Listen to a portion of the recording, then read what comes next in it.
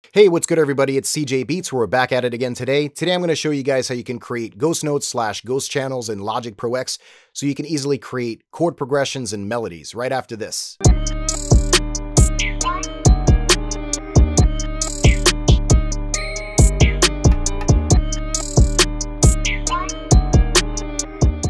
So let's talk a little bit about what ghost notes actually are. The way I'm using this term actually derives from FL Studio. In FL Studio, you have the ability of using scale helpers as well as ghost channels so that you can, on your piano roll, see an entire scale and just easily click in your MIDI notes to create these chord progressions or melodies. Time and time again, I've been hit up by a lot of subscribers in my comments asking me if there was a way to use ghost notes in Logic Pro X, or if Logic would ever update their software so that you could use ghost note channels. And the answer is, it's been there all along, and I figured out a workaround in order to use that same technique. And it's a really awesome technique for people that don't know music theory and just want to be able to create some really good music. So with that being said, let's have a look at the piano roll that I have currently up in my Logic Pro X session, and let's play that chord progression that I created using the scale helper.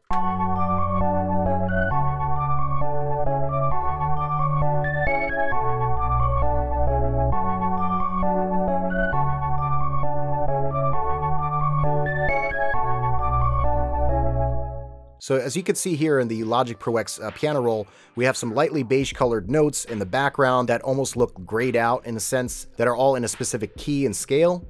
And the key and scale that I'm using for this tutorial right now is the F sharp, G flat, natural minor scale. And then you see these green MIDI notes that I put in here using that scale in order to come up with this chord progression and melody structure. And now I'm going to show you guys how I was able to get these ghost channels in there in order to create that chord progression. So I'm going to make the piano roll a little bit smaller first so we can take a look at the play area and see what's happening here.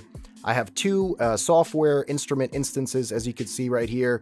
This first one actually is the layer with the ghost notes on them, and the bottom layer is an instance of Omnisphere where I have the chord progression on. If I click on these individually, you're not going to be able to see both of them together, right?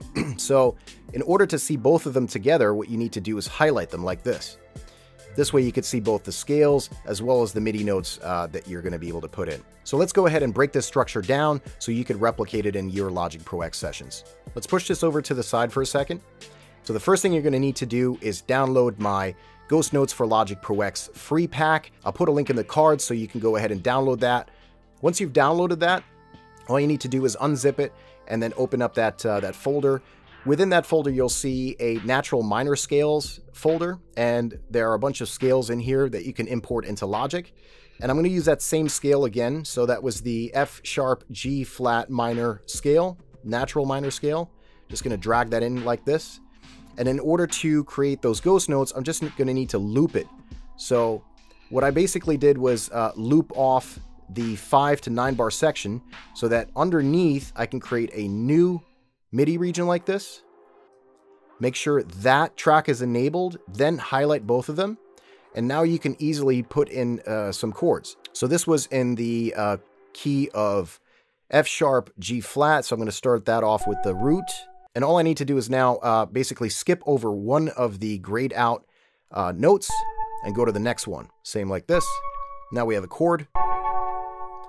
And I can go ahead and continue with this. Let's go ahead and draw in another chord.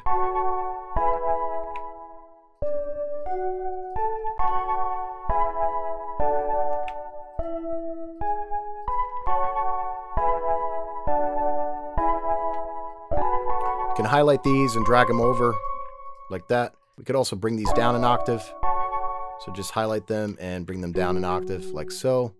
I'm using the Alt Shift and then down arrow in order to bring them down one octave.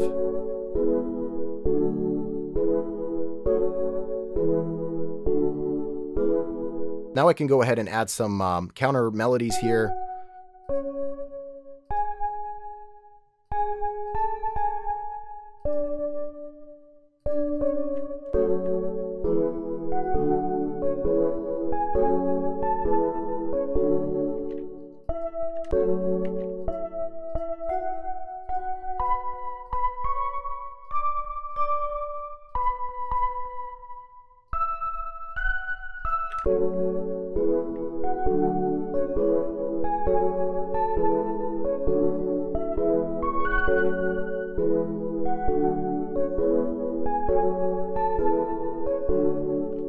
And that's basically it. That's how easy it is to replicate that same function that you have in FL Studio in Logic. I hope you guys like this workaround. If you have any questions, you know what to do. Put those in the comment section. Don't forget to like, subscribe, and hit that notification button so you're notified anytime I upload some new content. My name is CJ Beatz, and I'm out for now.